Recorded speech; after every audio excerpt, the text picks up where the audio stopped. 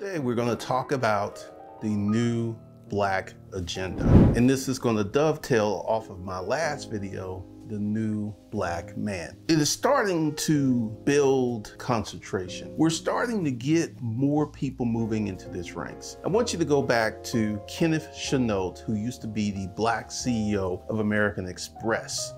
And this is kind of from the Cosby era. During the time the Cosby Show was on television, we had the Cosby Show, we had Rock, we had Living Signal, we had the College Show. We had many Black themed shows that showed Black folks doing outstanding, decent, and great things. And then that just dropped off. But now that energy is starting to come back. We're starting to see people, Black folks, starting to make these moves, and they're starting to get energy and power. And it's a corporate move. The new Black agenda isn't based upon reparations. I know that many people have thoughts about this and many arguments, and we need reparations. The new Black agenda does not include reparations. The new Black agenda is going off the Jewish blueprint, the Asian blueprint of becoming inclusive, valuable members of society. Because this is one of the things I'm trying to do with the corporate toolbox. If you didn't know, my agenda is to create 50,000 corporate citizens. These are people who have holding companies and operating companies and making money and living that corporate citizen lifestyle. Because the corporate toolbox dovetails very well with the new Black agenda. Each day, new progressive Black folks wake up and they begin to contribute to America. Let me say this again, and this is not to be offensive, but you're not African American. You are 100% American. If you go to Africa, you would be considered an American. You would not be considered an African. You know, many years ago, I never moved to African American because I'm an American citizen. And this isn't to ignore the tragic, sad state of affairs of how Black people got to America, but I'm an American and my birthright is an American birthright. And I'm going to take all of the milk, honey, and tea out of America that I can get, because that is my legacy. Many new agenda Black folks are waking up to this. They're realizing that we don't have to be living that despondent life. The new Black agenda is about getting money. And this is one of the things, because one of the things that you hear from the old school Black politic is don't buy into the culture that bought and sold you. It was talking about do not participate in capitalism. And let's go ahead and keep it honest. Capitalism was the reason for the slave trade. They went to Africa, they got our ancestors, they brought them over here, and they used them to work for free. That is what it is. And capitalism by itself isn't bad, but there have been many people that have used capitalism for bad purposes in bad situations. The new Black agenda takes all that into consideration. The new Black agenda is like, okay, this happened 400 years ago, and in the 60s, we had to fight for our civil rights, but this is where we are today. The new Black agenda is not about adopting a hood or hip hop lifestyle.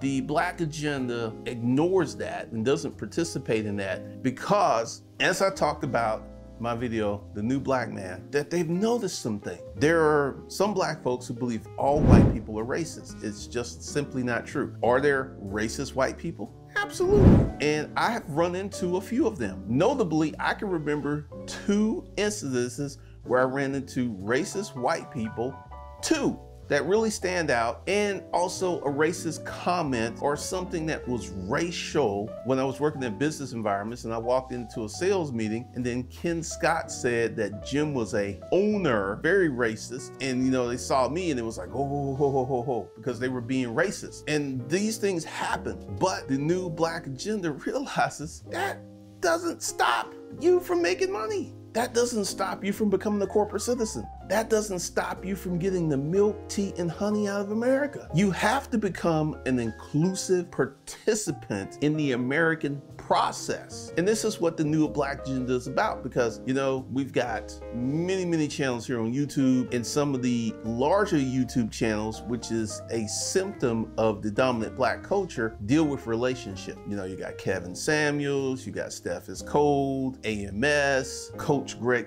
you know, relationships. And the new Black agenda realizes that most of their energy should go into building versus relationships. And this is one of the things that because you got to sit down and ask yourself, how much time and energy do you put into becoming a producer? And how much time and energy do you put into chasing tail? And if you just to sit down and create a spreadsheet and was to acknowledge that you spent a lot of time chasing tail. See, members of the new Black agenda, they typically going to find a mate. They're going to have a husband and wife, and then they're going to have that companionship, that relationship. But the majority of their time outside of that will be about building. Because one of the things you've got to understand, because, you know, I'm doing a lot of consults, and so many people are trying to juggle and build a business. And here's the simple truth. For the beginning part of the business, you're going to be working. There is no work-life balance. And members of the new Black agenda realize this, and the sooner that you start this process is the sooner that you can have a quote work balance life. Give you an example. A friend of mine, he started an import-export company about 20 years ago. In the first 10 years, he was busy.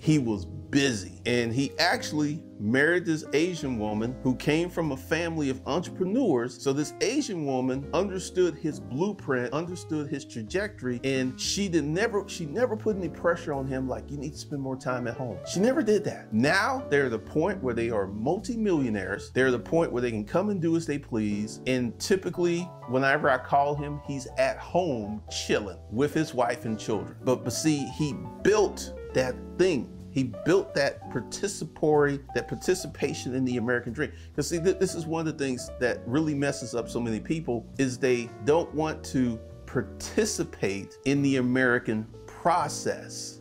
There is this thought that, you know, there's the standard. And many people want the standard, well, actually not the standard. They want the benefits of the standard to come down to them. I have a video here on YouTube talking about one of my consulting clients who had bad credit and got a $100,000 visa from Chase Bank. And what Chase Bank did was they went off of his inventory of his transactions. And they look at that his company was putting millions and millions of dollars running it through their banks. And they're like, hey, we want a little bit more money from you. So what we're gonna do is give you this financial product and hope you use it so you can start making us more money. And I had many, many people who were upset.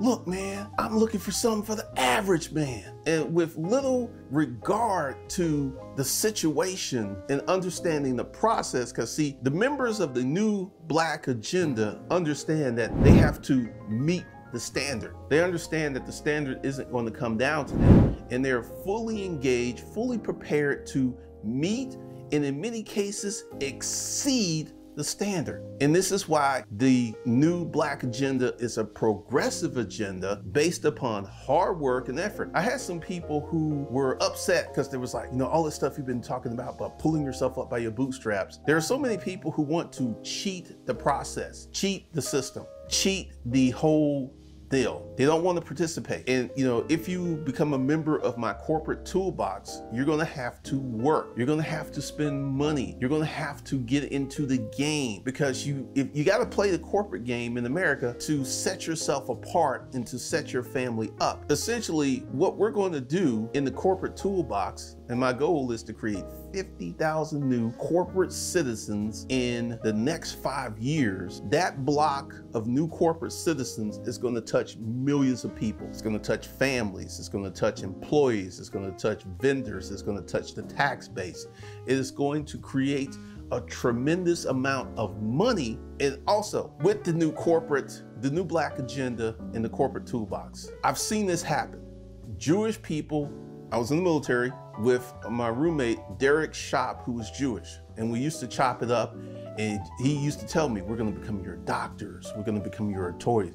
You may not like us, but you're going to need us. And that's the blueprint. I remember at a time when Asians were not considered to be cool. There were many derogatory names for Asian people. Chink, slant eye. Now Asians have moved up to a level that they're above Jewish people in prosperity. And with this prosperity has come American acceptance. If you see a young Asian in a Ferrari, no one blinks twice. No one even thinks that there's something going on. Yet when you see a young black man in the Ferrari, you're like, he must be a rapper. He must be a ball player. But you can have an ordinary vanilla white Asian kid in a Ferrari. No one thinks twice about it. Nothing has to be explained. And this is what happens when you become a corporate citizen. One of the things, and I have the good fortune to live in Atlanta, where white people are accustomed to seeing black people with money. They're used to it. It's normal. It is not unusual to see a young black man in a Mercedes or a Rolls Royce. They're used to it. And I want to expand that concept to all of America, where if you become a corporate citizen and adopt the new black agenda, that when you're out living your life, doing your thing, no one really notices you. They're like, oh, he has a nice car. That's the beginning and end of the thought process. Not, oh, he must be a drug dealer. Oh, he must be up to something unsavory.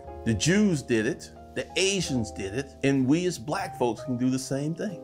It's just a matter of rolling up our sleeves and becoming participants in the American process and building businesses and creating usefulness. Now, I'm about to go a little left with this, but see, this is something the MGTOW and red pill community has a huge problem with this. If you are a man that is useful, your dating opportunities expand exponentially. You're useful, you're handy, you get things done, you bring something to the table. And this is something which is at odds for MGTOW and red pill philosophy, because there's many thoughts out here that you are, quote, the prize. I'm here to tell you something. As long as women have the P sleeve, AKA Coach Greg Adams, most men are going to behave in a simping type behavior. Not all men, not the new black man, not members of the new black agenda, because they have literally taken poontang off of the table. I was in a relationship with a chick who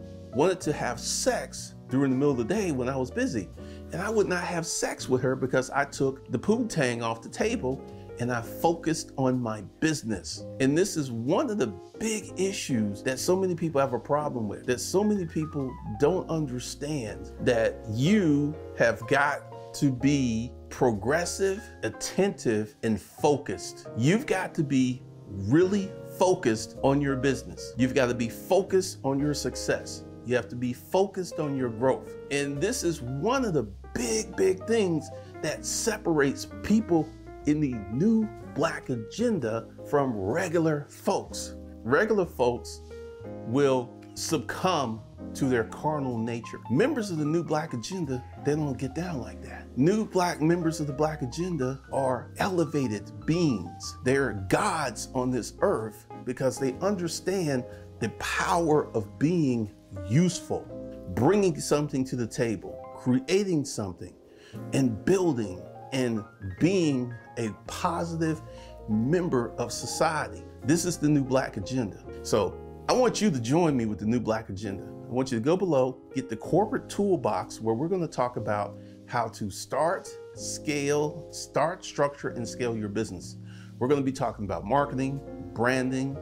We're going to be talking about your corporate structure, how to play the tax game, and so much more. Because like I said, it is my intention to create 50,000 new corporate citizens in the next 5 years. So let's begin and let's adopt this new black agenda and let's get rocking and rolling, because I'm here to tell you the benefits are amazing. That's all I have for you today. This is Glendon Cameron, your host of Hustlers Kung Fu, and I'll see you in this next video.